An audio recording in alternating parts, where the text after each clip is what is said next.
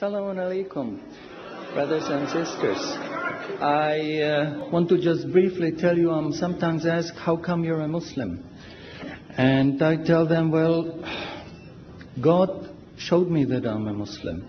For the first 35 years of my life, I was a disbeliever.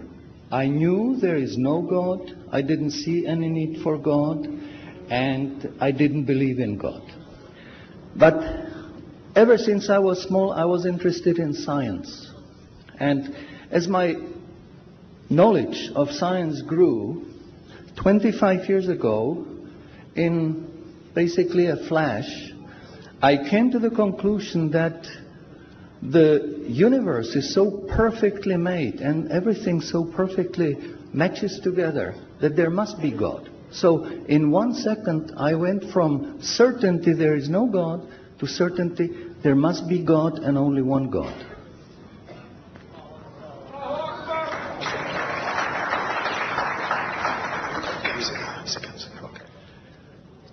So I accepted there is God. I said, Ashhadu alla ilaha illallah. But I was not looking for a religion. I thought all religions are wrong. Christians say this is one. The Jews said, Jews are chosen people, and if you're not Jew, you're not chosen. And about Islam, I only had negative information.